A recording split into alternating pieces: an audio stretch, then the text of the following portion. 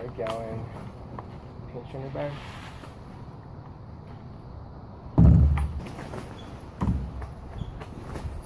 So all you need to make some compost tea is some high quality worm castings and molasses. I'm doing 55 gallons, so this is about a quart of organic molasses.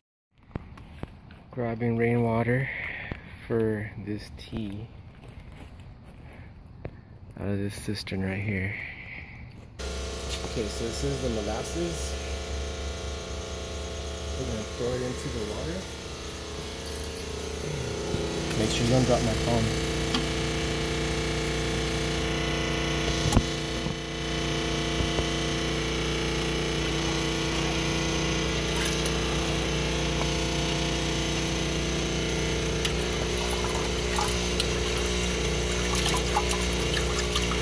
Worm castings, about 2 gallons, 2 to 3 gallons, about a quart of molasses.